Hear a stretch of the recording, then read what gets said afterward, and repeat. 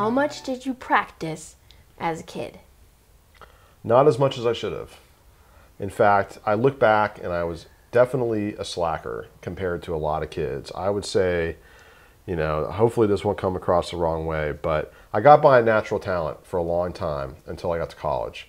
When I got to CIM and I looked in the practice rooms and I saw how much these my colleagues were in the room playing every day, it was a real splash of cold water in my face, because I realized that I had a lot of work to do and a lot more work should have been done when I was younger.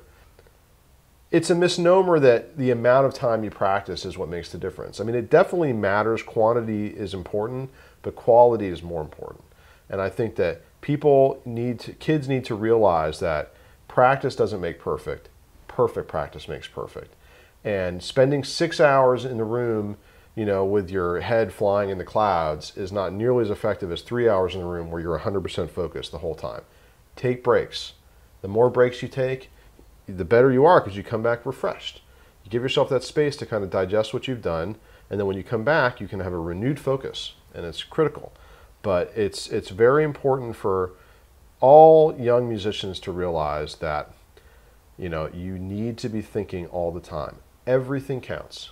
Every minute you spend with your instrument counts. Whether you're spinning your wheels, whether you think you're pretending to be some kind of superstar, or whether you're honest with yourself and thinking, how can I get better? That's the time that really matters. How did you practice without driving your parents crazy?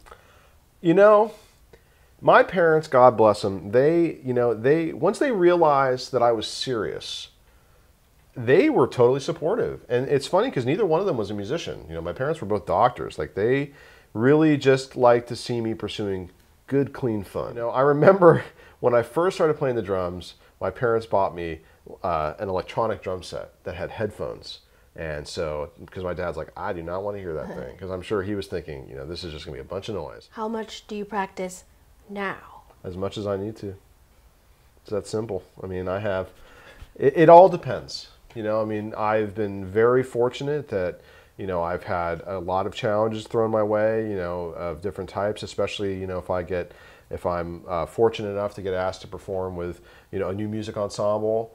Usually the new music is tough, and so it requires a lot of time. And I love a challenge, because the reward at the end, once, you see this, somebody gives you a piece of music and they say, we need this ready in a month or 3 weeks.